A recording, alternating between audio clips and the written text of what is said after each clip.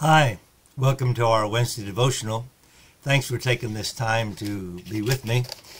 We just finished our missions conference, and the theme was, see if I can get you to read this, if not now, when? If not now, when? For the past several weeks preparing for the missions conference and during the missions conference, I spent a lot of time thinking about time. Trying to allocate our time properly, trying to schedule the missionaries and make sure their time was used properly.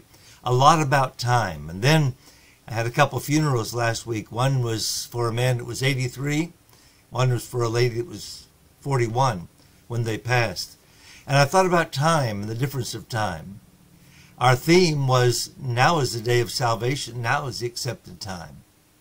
In Ephesians chapter 5, the Bible says, redeeming the time, because the days are evil. Let me give you a few thoughts about time. This may not be impressive, may not feel important, but I think because time is so important, we need to realize these things. Here's what I thought about. Number one,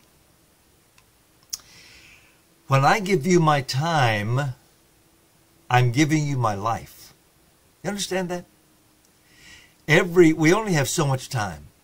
Each one of us is allocated so many years, and the psalmist talked about 70 years being an average, and that's a little low right now for Americans, but it's an average lifespan.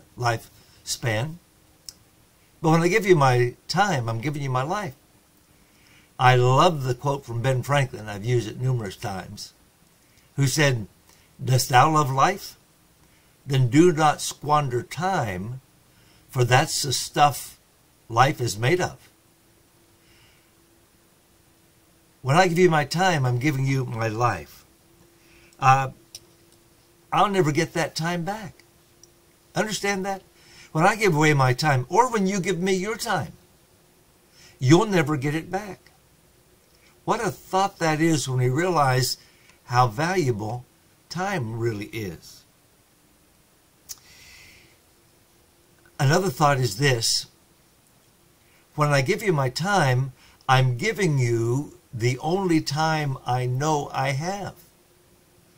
For example, I can't give you tomorrow. I can promise you tomorrow and maybe fulfill that promise.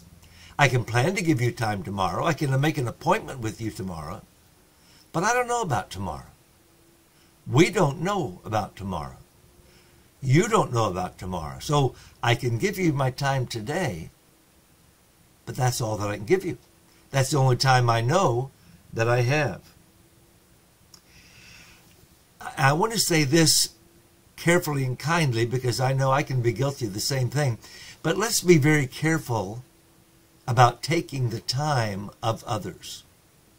When I make a visit, I try to be brief as I can be. I want to hear the person's story. I want to learn if they're not saved and try to lead them to Christ. But I don't want to spend extra time.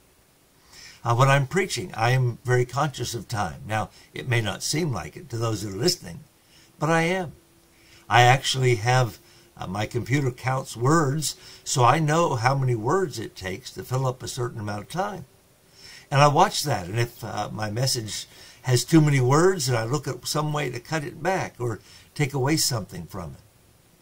Because when I take your time, I'm taking your life. We need to be conscious of other people's times. Have you ever talked to somebody and it just seemed like they went on and on and on? I know sometimes I can be that way, and I can try to give details that really aren't necessary. Realize when we do that, we're taking somebody's time. We're taking their life. So the real thought today is this. In Ephesians, we're told to be redeeming the time because the days are evil. Redeeming the time, buying up the time, using the time wisely. Are we using our time wisely in our time of rest? I usually hear these statistics. You should rest this long or that long, 7 or 8 hours a night. And some people can get by with less than that and do fine. But sometimes if we don't get enough rest, we're going to spend extra time trying to keep up because our bodies aren't ready for the day. How about working time? I'm of the opinion when someone's working for another person, they're paying him for that time belongs to the person who's paying the bill. I can't be comfortable fooling around on time that I'm being paid to work. Be careful about our working time. Be careful about our witnessing time. I think you ought to witness all the time, but there are times when the best witness is just to leave a gospel tract. There are times when the best witness is to leave a good testimony. There are times when the best witness is an act of honesty and integrity. And then when the appropriate time is there, we need to use the time wisely and present the gospel without going all around the woods to try to find it. Use our time wisely in witnessing. And then be careful that we don't waste our time. This devotion is going longer than I normally do, and I don't want to waste your time. Let's redeem the time. Buy up the time. Use our time wisely, because we're giving up our life when we give up our time. God bless you. Have a wonderful day.